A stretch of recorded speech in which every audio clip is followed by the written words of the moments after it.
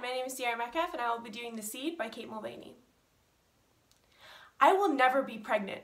When a friend tells me she's pregnant, despite my big smile and congratulations, I'm green and I'm bubbling and I'm just thinking, you bitch! And when I see a pregnant woman walk down the street past me, I just want to punch her in her belly and walk away when she falls to the ground and just leave her there to deal with it. And when a husband tells me he's having his third boy, I just want to take my hand, put it down his pants, and rip his fucking cock off and squeeze it dry of any seed. And when I see a baby in a pram, I just want to pick it up and smell its skin and hold it to my heart and stroke its little head and never let another person touch it for the rest of its life. Is that normal, Granddad? I don't know. Thank you.